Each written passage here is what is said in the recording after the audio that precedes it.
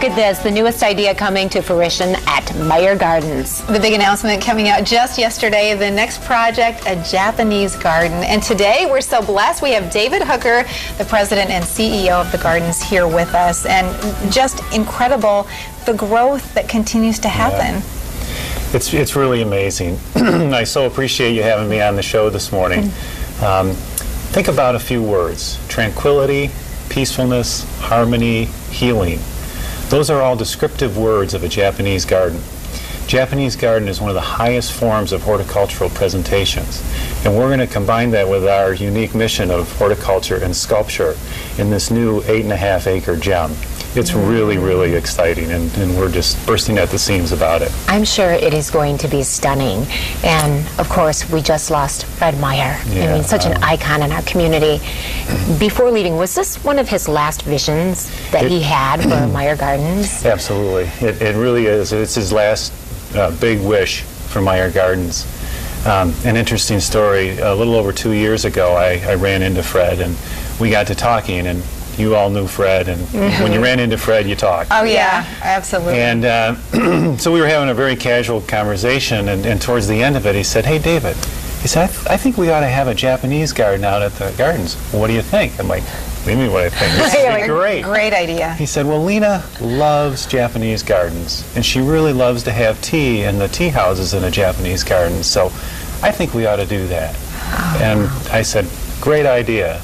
Well, that started really a 2-year process of planning and design work that we've now completed, and we're ready to get going, so it's really exciting. How difficult of a creation will this be? I mean, I know that you guys have done everything from, you know, just the beautiful facilities to all the other gardens in there, but how much of a challenge is it to create a Japanese garden? Yeah, well, it is a challenge, but it's also a great joy and an opportunity for us.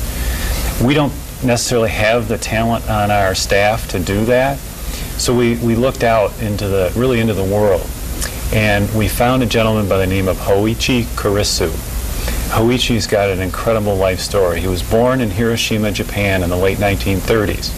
So instantly you realize he survived the atomic bomb blast in the 1940s.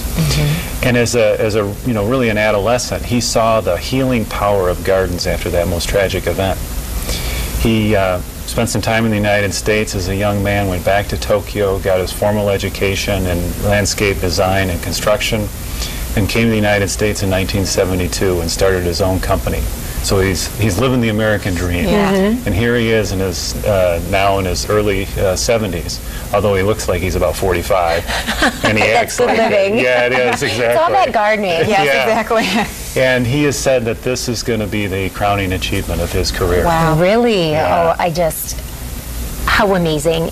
There are so many really beautiful things at Meijer Gardens right now. Where is it going to be situated? What exactly will it look like? We just saw some renderings there that just seemed incredible. Is it something that you walk through to experience? Is it something that you interact with? Yeah, all of that. So as you enter our facility, you walk down the scenic corridor and then out into the sculpture park. If you walk past the children's garden, would be on your right, the horse plaza on your left, and there's an 8.5-acre parcel of land where the tram goes all the way around. And it'll be just west of the Michigan Farm Garden.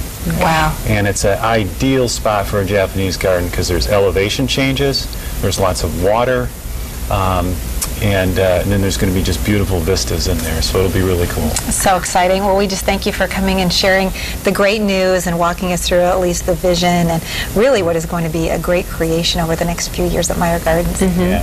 Well, thank you very much for having me, and I hope you can do your show sometime from our new garden. Oh, that would be nice. We'll take that as a special invitation. Yeah, please do. So when would people be able to experience it? What are you targeting? We still have planning work and fundraising to do this year.